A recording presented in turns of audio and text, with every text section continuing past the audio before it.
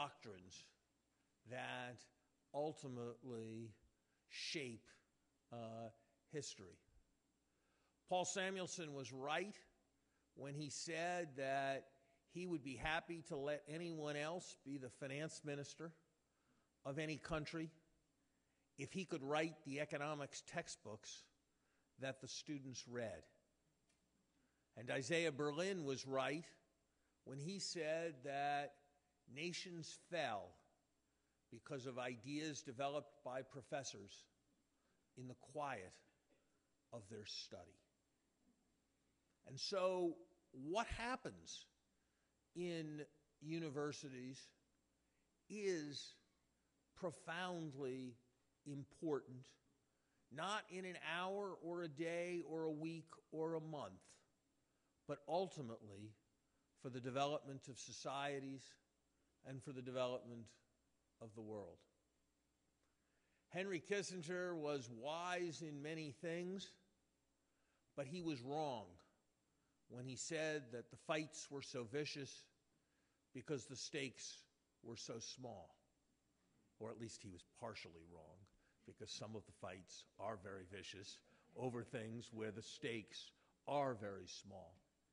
But sometimes the stakes are very large. And it is an aspect of what is going on in universities. Their response to the challenges in the Middle East, their response to debates over the state of Israel that are of great concern to me, have been for some time, and cause me to be here tonight. My wife, last March, came back from spending 10 days as a visiting scholar at Hebrew University.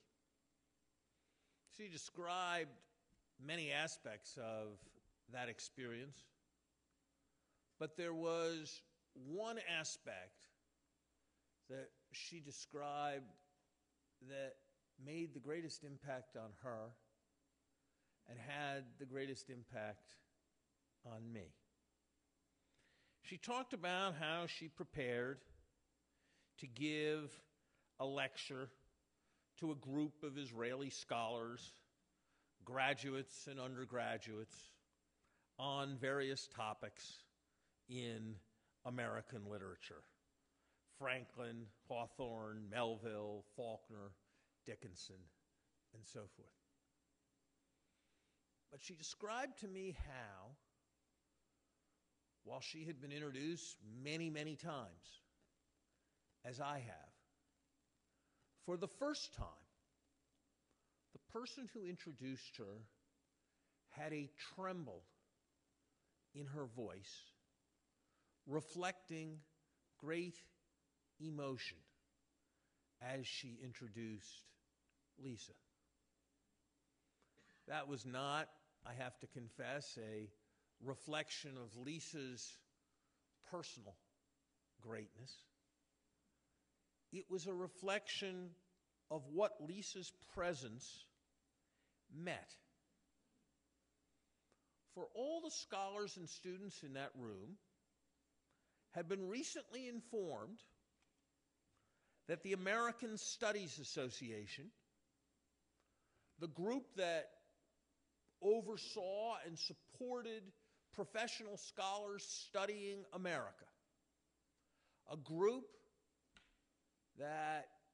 whose work had engaged Israeli scholars and Arab scholars, and Israeli and Arab scholars working together on a common interest of understanding America, that group had been informed that the American Studies Association, an organization of thousands of American scholars, that included among its members dozens, if not hundreds, of American universities, had voted to ban scholarly exchange with scholars in Israeli universities. The American Studies Association was the largest such association, but it was not the only such association. The African Literature Association, the Association for Asian American Studies, the Association for Humanist Sociology, the Critical Ethnic Studies Association,